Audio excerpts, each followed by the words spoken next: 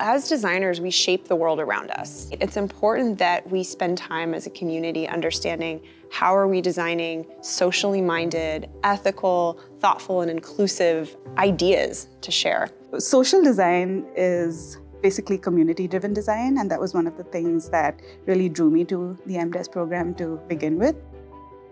The program becomes a model for how we might conduct ourselves and communicate. This is a small scale of what could happen, on a global scale. MDes sits at the intersection of strategy, design, and social innovation. As a student at CCA in the MDes program, you will be able to walk away with a really robust toolkit that helps you walk into a room where there's a really big ambiguous problem and take a whiteboard marker and start to tackle it. We want to make sure that our graduates and our faculty are aware of the balance of being brains-on as well as hands-on. You want to pay attention to not just the tactical making and the thinking about the systems you're working within, but the people you're working with. I was looking for ways to enhance my career and use skills that I enjoyed.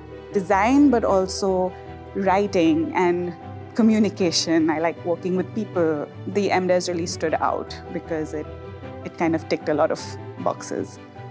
Also, being in the heart of Silicon Valley, you have like a lot of resources that you can tap into across the different tech industries. And on top of that, the professors and alumni from the CCA brand, that is just like has such a strong network effect that I knew would carry forward with me regardless of where I ended up in my career.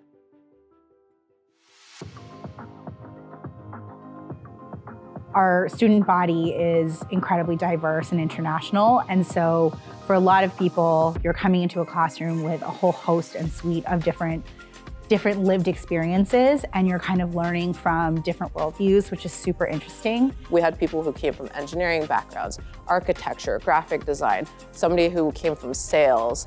I think a lot of the people that come to this program learn as much from each other as they do from us as educators. What's ironic is, the narrative is often like, well, it's harder to find diverse candidates, and they're right here. They're coming out of this program.